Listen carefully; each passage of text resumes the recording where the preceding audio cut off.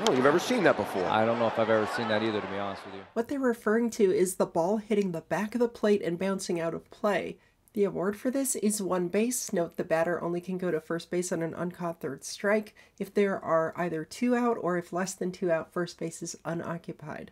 A foul ball here. Not the worst assumption. Weird bounce, every mechanic looks like a foul ball, but then he points to first. This was asked during the live stream yesterday, and there's your rules reference.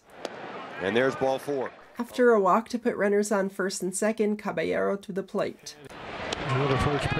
The pitch is a ball on all systems. Caballero not too happy about that.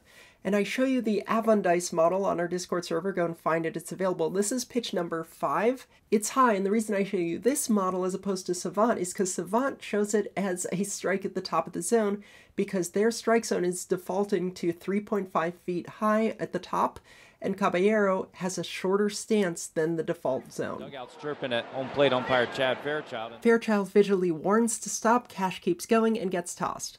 Goodbye. And yes, refusal to stop arguing on its own is a standard for removal. Chief.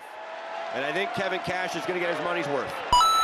He's talking about you've missed multiple calls already. It's only the 3rd inning, and I agree with him. And the cool thing about Avondice's chart is it gives you the list of all misses throughout the game, as well as a game score across all systems.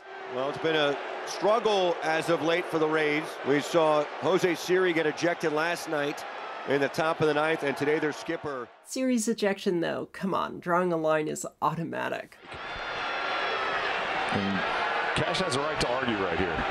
I mean, the frustration, of course, would be boiling over. I guess 3-7 in their last 10. When your team is scuffling, sometimes a manager will try to do something just to get his team fired up, try to show some emotion, some passion. I don't think it worked. And that's with a net favorability on this game, +7 for Tampa Bay.